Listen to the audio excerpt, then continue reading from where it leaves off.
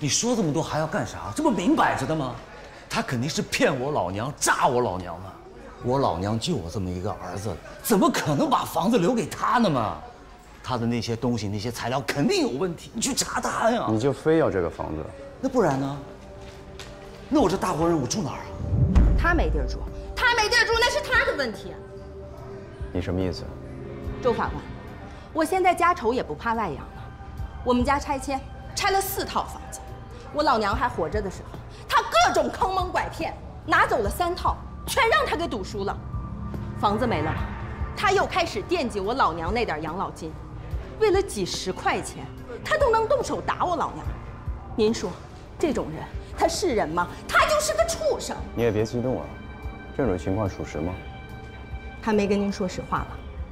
之前我们家析查，说得清清楚楚，他拿去垫赌资的那3套房子，就算分给他，还剩下1套，我拿，我养我老娘到100年。那他为什么又来争呢？让债主追着屁股要钱，吃了上顿没下顿，现在谁见着他谁不跑。周法官，我跟您说，我们俩真的没什么好挑的，您就判。老娘躺在病床上，是我一把屎一把尿，我。周法官，我刚才的态度已经很明确了，我不接受调解，直接开庭。乔大壮，我告诉你，你赢不了，而且你还得交诉讼费。你们可都看见了，我是我们家唯一的儿子，我是为乔家传宗接代的那个人的。乔大壮，你还是考虑一下撤诉吧。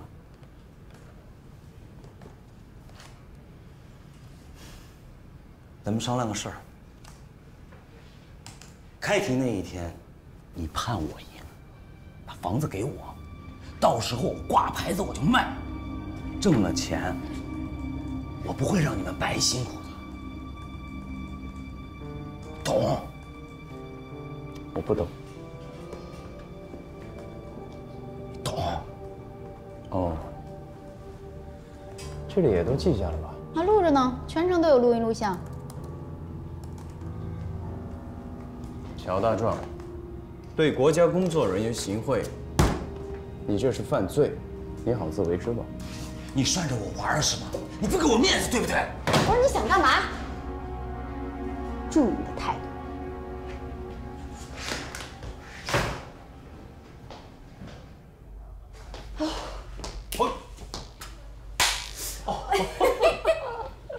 装什么黑社会呀！我真想揍他一顿。我揍不过，我也得跟他过2招。周法官，方庭长的文章被中法庭发表了。哟，那赶紧看看我师傅又厉害了啊！看看啊！哇，院长还点赞了。哎呀，我的天哪！院长是微信铁公鸡，他从来不给人点赞。小声点儿。哎，这师傅啊，每天都这么忙了，都还有时间写文章。再看看我周亦安，再看看你们，都太烂了。你勤快啊，你写。你以前不是号称什么星城法助第1支笔吗？每天有这么多的案子，也没有时间写这个东西啊。再说了，这人嘛，都要给自己充充电，要不然都不知道该写什么东西了。算了，不说了，博远，下一个案子几点？15分钟以后，赶紧准备吧。好，接着干。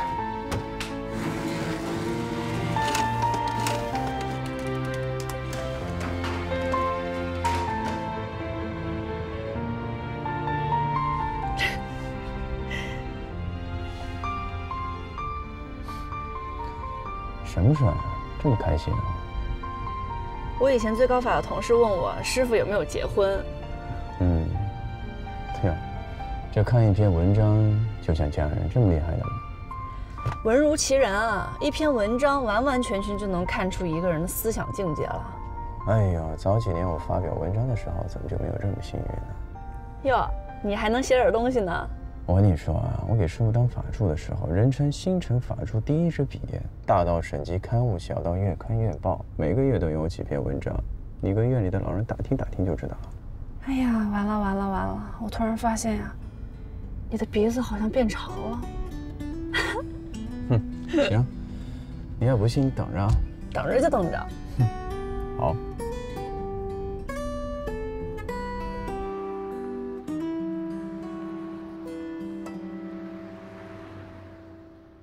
谢女士，在您的记忆中，谢玲是个什么样的孩子啊？她从小就很独立，性格方面呢？性格比较开朗随和。邝律，我在问谢女士。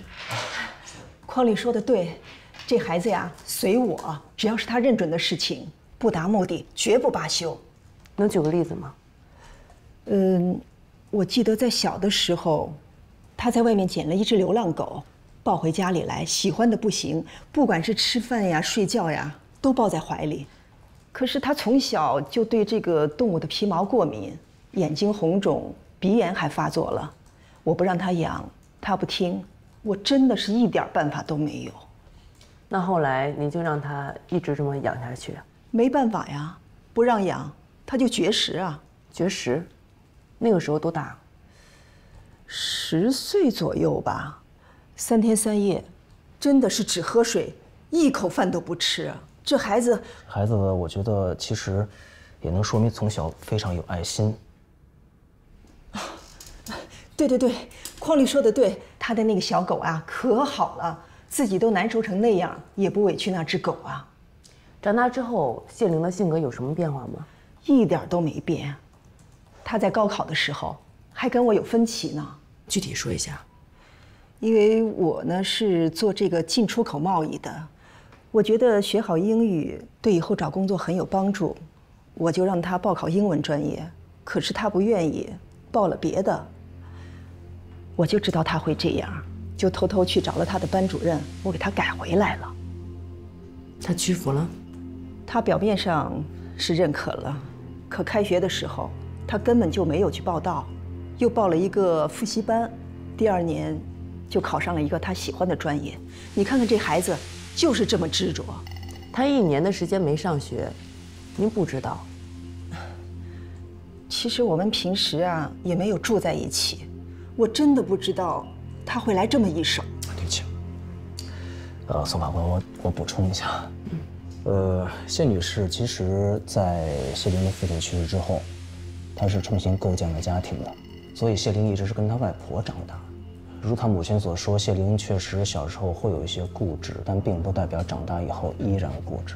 不对，她呢性格和我是一模一样的。你看，我从小到大也没有任何改变。是，您没有任何改变，不代表您的女儿也没有任何改变。案发之后，我们做了很多的调查，谢玲身边的朋友对谢玲的性格描述跟您真的是不一样。她的朋友会说，谢玲其实是一个阳光开朗、善于沟通的女孩子。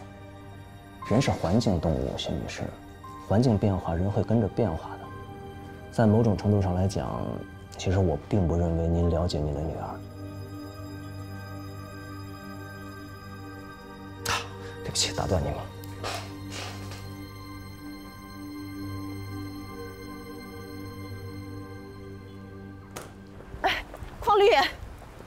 邝律，谢女士，咱俩不是说好了吗？所有的问题都不着急回答，看我的口风，你今天的话太多了。不是邝律，这宋法官他也没有问我关于案子的事情啊，只是问了一些无关紧要的私事，这有什么好怕的？那是因为你不懂。你刚才说你的女儿从小性格偏激、固执、执拗，这对你的女儿非常不利。法官很有可能会倾向性认为你女儿跳车，是因为她的性格导致的。你明白我的意思吗？这我真的没有考虑这么多呀。可是，不是都已经有了各种证据了吗？邝律。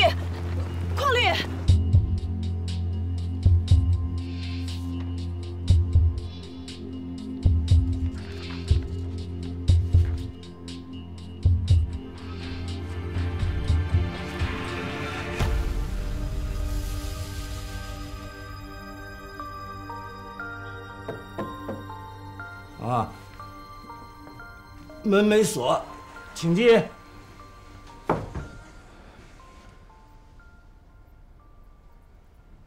徐宗生是吧？我是星城区法院的方远，这是我的同事叶芯。辛苦你们了啊！我这个腿脚不好，只能麻烦你们跑一趟，不好意思。快坐，快坐。好。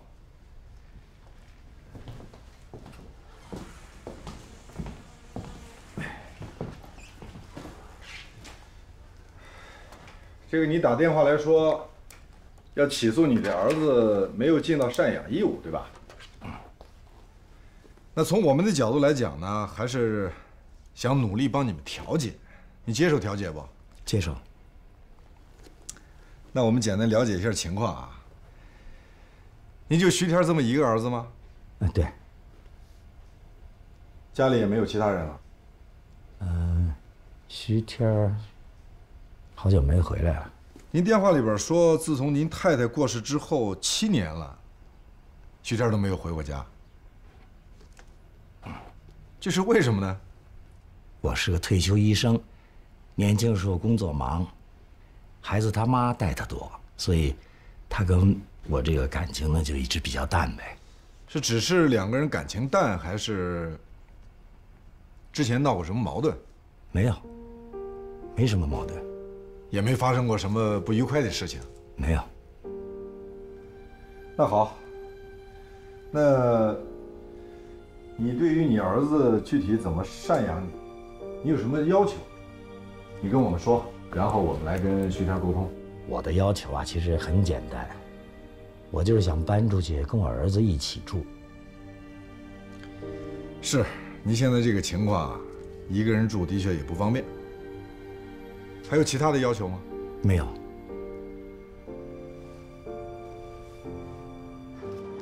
师傅，我总觉得徐叔叔他有事儿瞒着我们。肯定的呀，当爹的都贪了，儿子也不管，这就不是感情淡不淡的问题了。徐天联系了没有？我联系了，他助理老是说他不在，要么呢就去出差了，要么就去度假了，打他本人电话也不接。他肯定就是在躲着。师傅，我前几次见到徐律师的时候，我总感觉他说话做事在针对法院，是我产生错觉了吗？这个事儿啊，说来就话长了。不过你的感觉很准。那我们接下来怎么办呀？总要先找着他吧。我来想办法吧。于飞啊，检察院定傅大龙是故意伤害罪，你怎么看？我认为不合适。恶意偏好已经排除。我去现场重新走过那条路，我承认晚上在那条路上，在一个陌生人的车里，一个女性确实会感到害怕，这可能会影响她当下的判断。在谢玲准备跳车之时，曾经要求傅大龙按照导航开。我让你按导航走，你听不见呀，你聋子！傅大龙无视。在他跳车之际，根据检方递交的证据，傅大龙的车门坏了，一直没修，所以谢玲一推，门就开了。这说明他虽然不是主观恶意造成谢玲跳车，但是对谢玲的死也是有一定责任的。那他手机里的搜索记录呢？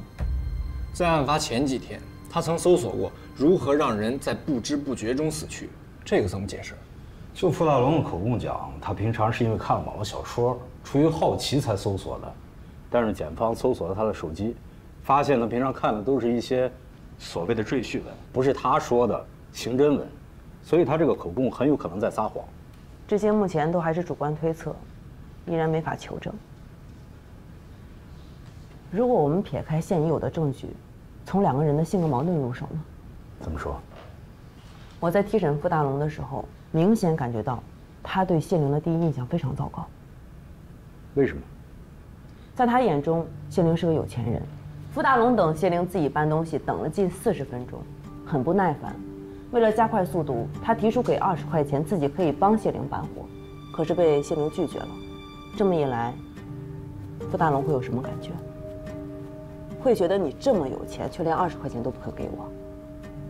所以说上路之前，傅大龙就已经对谢玲充满了怨气了。他或许一直在埋怨，在催促谢玲，谢玲可能也会因此对他非常不满。如果是这样推断的话，更加证明了傅大龙在主观上对谢玲有行凶的动机。可是问题是，一，车内没有打斗痕迹；二，谢玲身上没有检验出傅大龙的 DNA；三，如果正常人感觉到有危险，应该会选择立刻报警，或者至少找机会通知亲友吧。可是谢玲的手机里却没有这类记录。两个人对彼此都有怨气，又在驾驶室这个狭小的空间里边产生了摩擦。今天我跟谢玲的母亲聊过，她说谢玲从小就固执、认死理，不达目的绝不罢休。那我们设想一下，因为傅大龙抢时间没有按照导航开，以谢玲这种偏执的性格，他或许会提出强烈抗议。傅大龙因为心里有气，没有理会。那么谢玲或许会认为傅大龙开上小路会侵犯自己，他心里非常害怕，继而跳车。说不通。我认为，即使谢玲的性格再偏执，她也能预料得到自己跳车很有可能摔死。仅仅是感觉傅大龙想要侵犯自己，他就贸然跳车。好，假设傅大龙确实起了歹念，说了一些话，才导致谢玲跳车。那么出事后，傅大龙不会在第一时间拨打110、120，希望谢玲获救吧？那也未必。或许傅大龙觉得自己跑不掉了。那我们继续往下推。第二天，傅大龙被公安局拘留，谢玲依然在 ICU 昏迷。如果傅大龙做贼心虚，他一定会非常关心谢玲是死是活，因为如果他做了什么，谢玲一旦苏醒，真相会立刻大白于天下。可审问现场，傅大龙并没有主动问起谢玲在 ICU 的状况，这说明傅大龙心里是坦荡的，他并没有什么好担心的。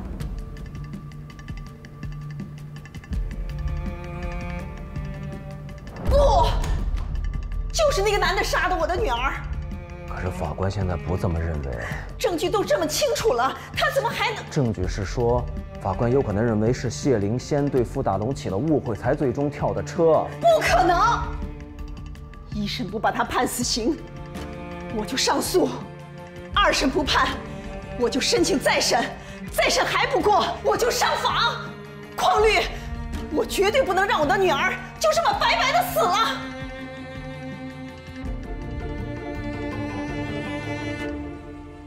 请您再给我一点时间。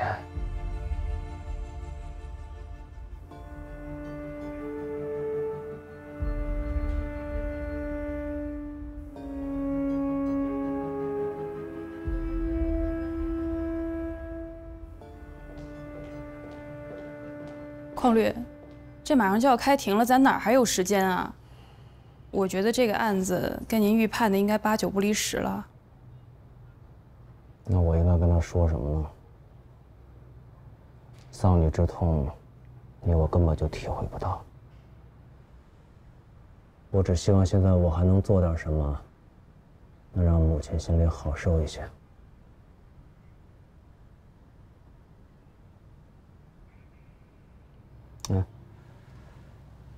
公安对犯罪现场所有的证物都勘查了吗？对啊。我怎么记着有瓶矿泉水的勘验报告在哪儿？矿泉水？怎么了，匡律？我记得2年前，我办过一个麻醉抢劫的案子，那个犯罪嫌疑人就是在一个瓶装水里对被害人下的手。立刻和检察院去沟通。好。等一下，我跟你一起去。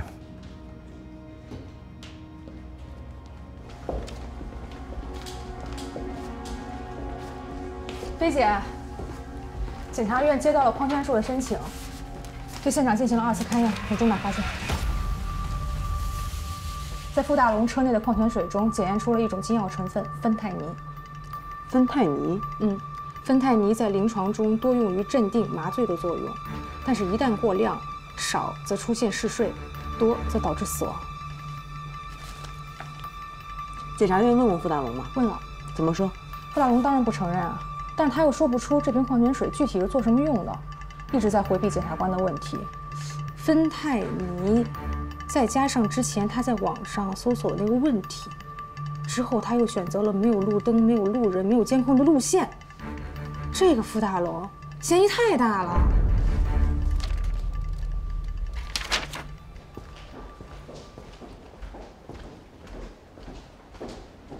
宋法官，安律师，我是来取新证据。开庭好好准备吧。事已至此，我会和傅大龙好好交流一下，劝他认罪，争取减轻惩罚。你为什么要接这个案子？宋法官，你怎么问这个？作为傅大龙的辩护律师，你相信他的清白吗？有这样的证据，你会相信他的清白？我既不相信他清白，也不相信他不清白。作为法官，我只看证据。但是大家心里都清楚，傅大龙这一次凶多吉少。你接这个案子，是为了打打名气吧？律师需要办有影响力的案子，要找案源，天经地义。但是邝天树之所以能够有今天的成绩，并不是因为他办了许多大案要案，就像在这个案件中，他未必认可谢玲母亲的诉求，但他却坚持申请让检方对现场进行再次勘验，找到了新的证据。在没有定罪前，傅大龙有罪无罪，罪轻罪重，都还是不确定的。如果连你都放弃了，傅大龙还能指望谁呢？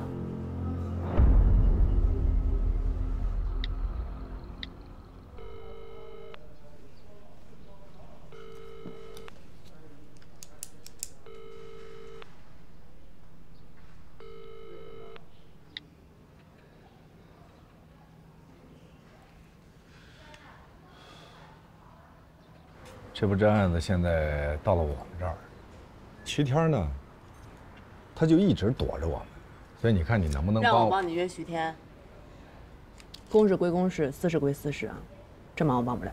你先别拒绝啊！你就算不帮我找他，那你能不能跟我说他跟他爸爸之间的一些事儿？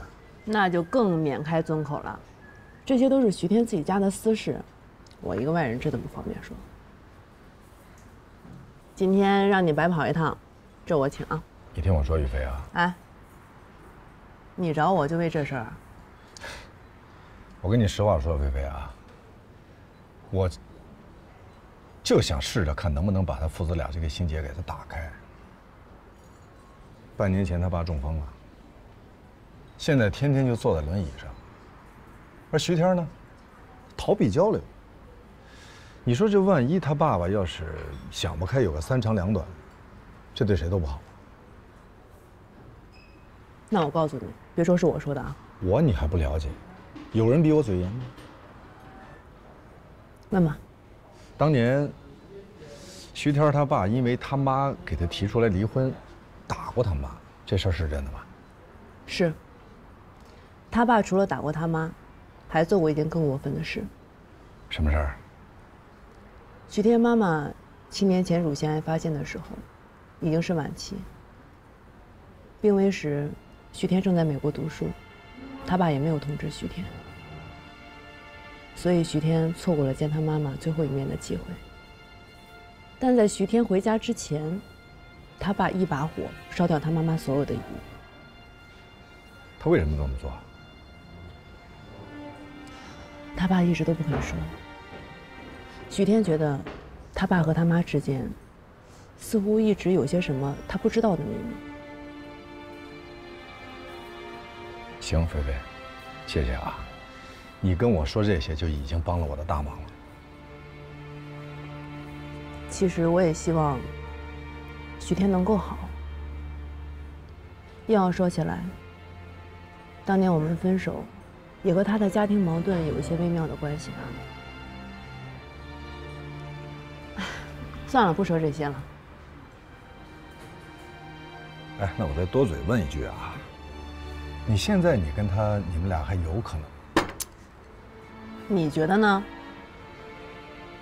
我觉得得先找着他再说。全体起立。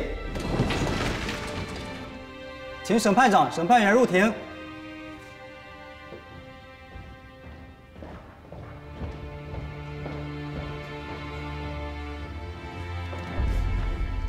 报告审判长，本案公诉人、辩护人均已到庭，被告人已提押候审，开庭前准备工作已经就绪。全体坐下。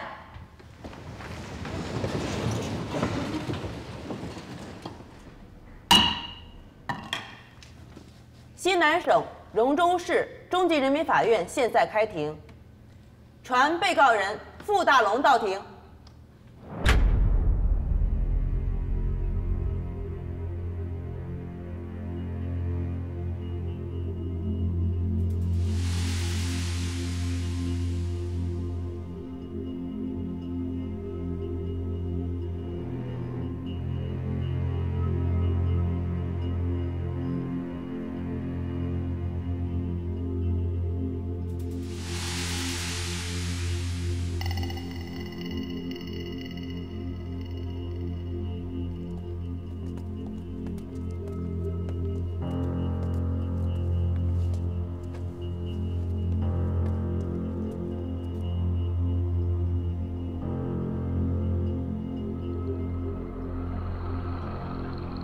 辩护人是否有证据向法庭提交？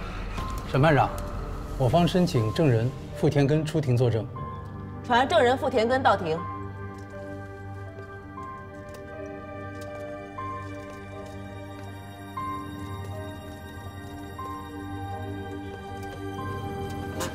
爹，大龙。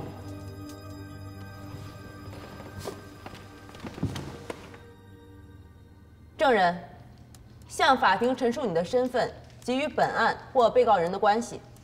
我叫傅田根，是傅大龙他爹。作为证人，应如实向法庭提供证言，有意作伪证或隐匿罪证，要负法律责任。傅田根，你听清楚没有？听清楚了。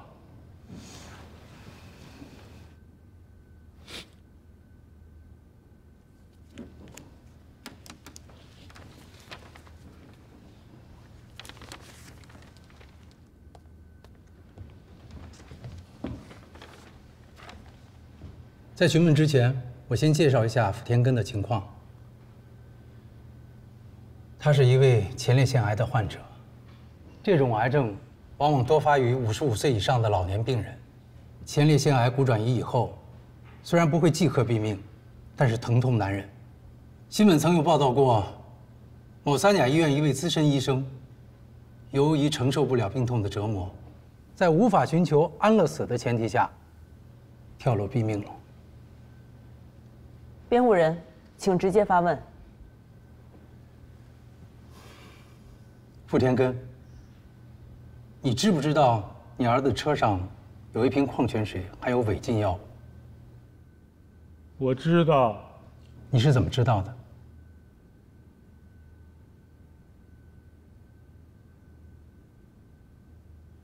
都到这个时候了，你就让我说吧，啊！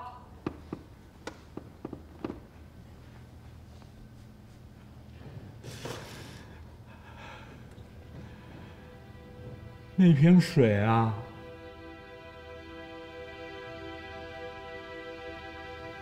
是给我这老不死准备的。爹！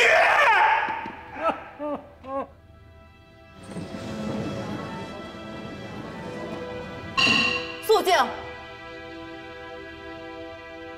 审判长，傅田根老先生告诉我们，正是因为他无法忍受病痛的折磨，才请求儿子结束自己的生命。我的当事人傅大龙，也是经过了痛苦的挣扎和抉择，才配置了这一瓶含有违禁药物的矿泉水。他的目的不是加害陌生人，是他不想看到老父亲在承受病痛的折磨。我不想，我不想，我不想，我不想，我不想，我不想。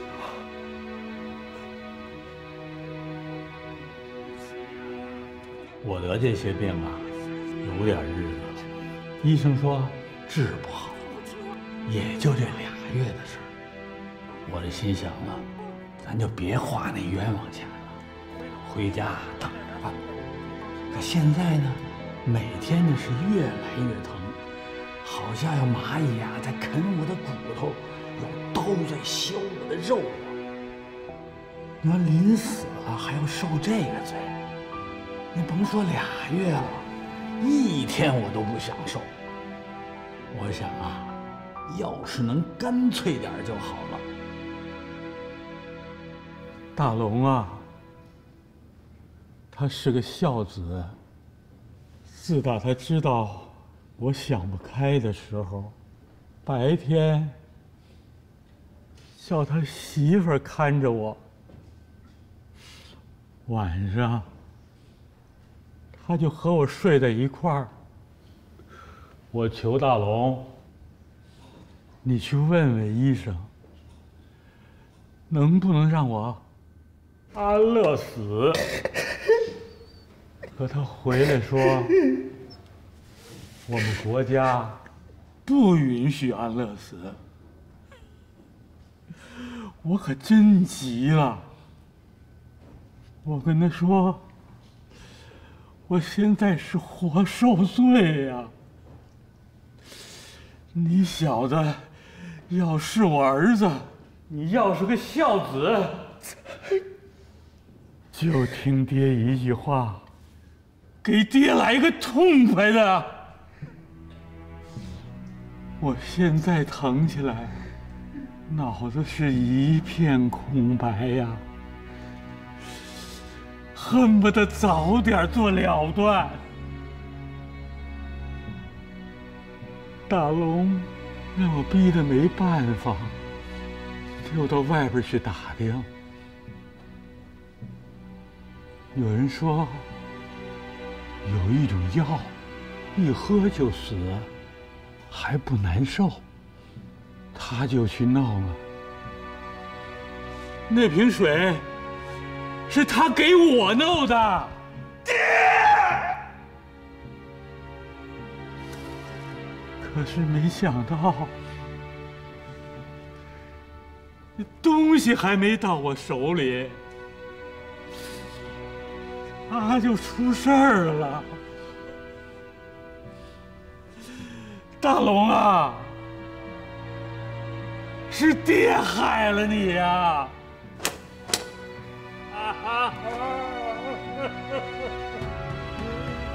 傅大龙，你父亲说的情况属实吗？大龙，大龙，你说话呀！爹在这儿呢，你再不说就没机会了。旁听人员，注意法庭纪律。大龙，你说话呀！爹，不想走的时候，没人抬棺。你说了，咱们好回家团聚啊！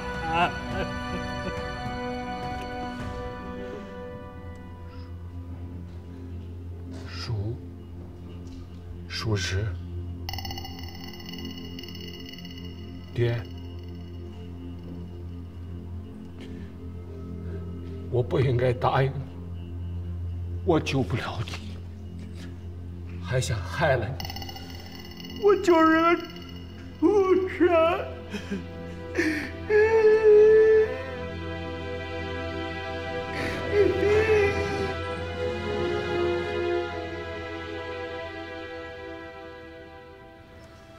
审判长，我方有异议。有何异议？被告与证人之间系父子关系，我方认为会有遭伪证的可能。你王八蛋！你是人吗？你还有人性吗你？审判长，我方还有一位证人。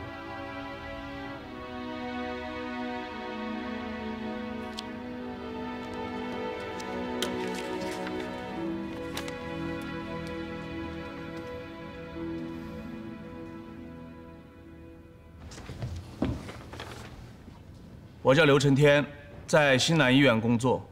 我是富田根的主治医生。辩护人可以向证人发问。富田根的病情是不是晚期？是的，鉴于富田根的年纪，我们当时决定让他采用保守治疗。作为医生，他有没有治愈的可能？除非奇迹发生，否则可能性很小。1个月以前，傅大龙有没有和你谈论过安乐死的事情？是的。你当时是怎么跟他说的？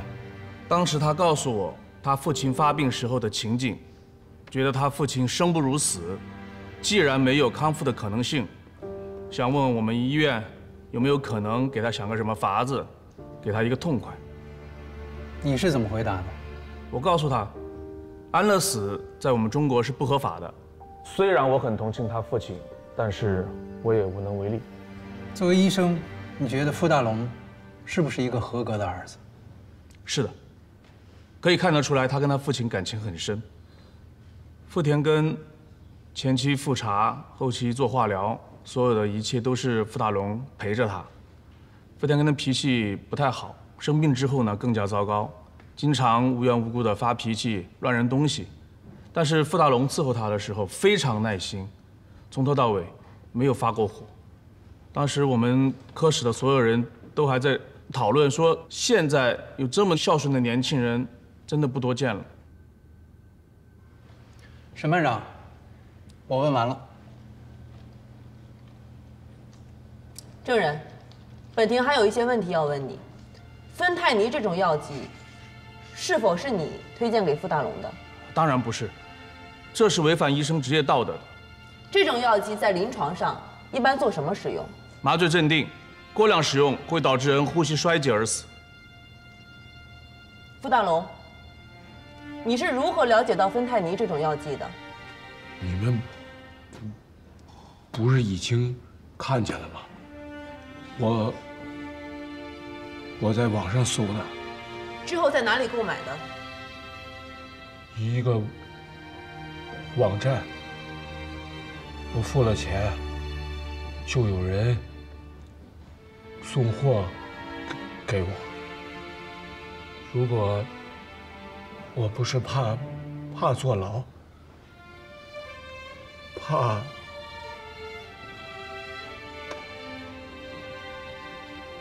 再也见不到家人，我这辈子都不会说出这个事儿。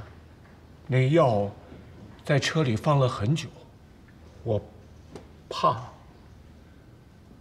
给了我就没爹了。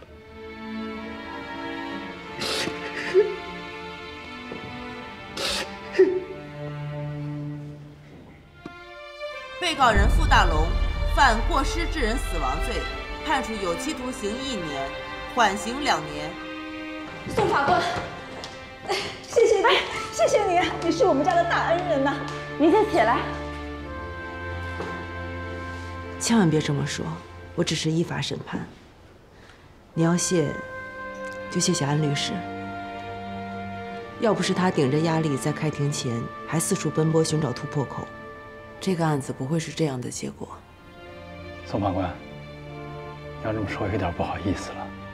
谢谢你那天的提醒，要不是你，我可能真的会放弃。谢谢你给我上了一课。好了，我们走吧。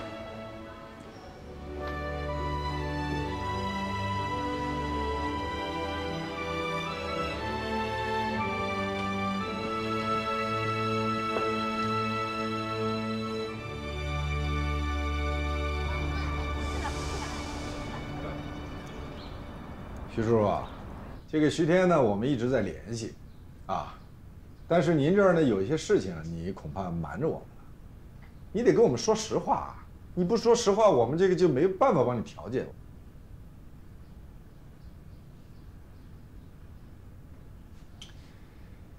您先跟我说，您太太那时候为什么要跟你离婚呢？我工作忙，对家里照顾少，所以他就总跟我闹。你这不是理由啊！我们法官工作更忙，那我老婆也没有因为说我忙就要跟我提出来离婚啊。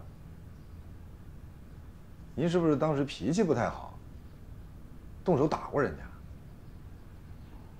有一阵子工作压力太大，确实脾气不好，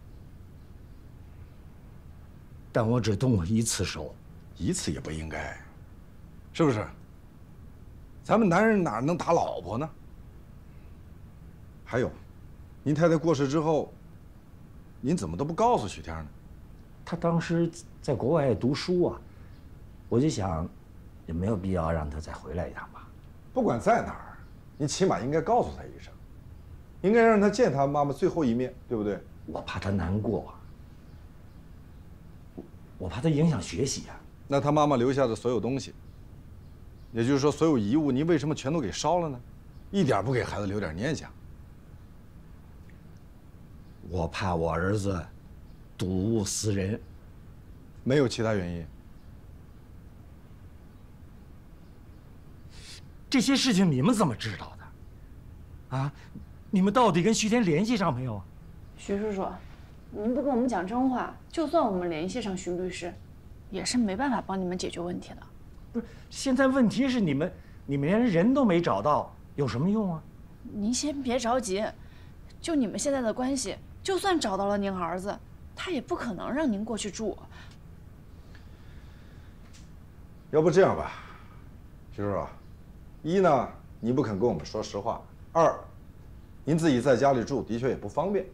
我给您出个主意，先给您找个阿姨，好不好？照顾您的这个正常起居。这个找阿姨的钱呢，我可以跟徐天沟通，让他来出。你看这样行不行？不行。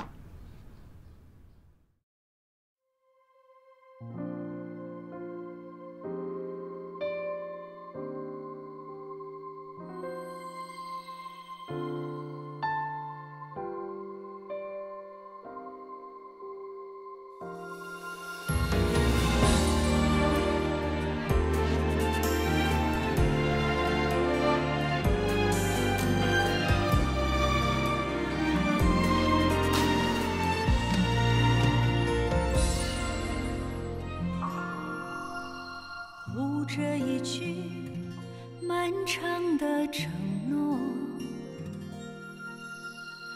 一天一天平凡的奔波，从不去问路还有多远，只是这样安心的走着。这一盏跳动的灯火，守在黑白岔路的道口，碰触心头赤子的温热，洒在人间微凉的角落。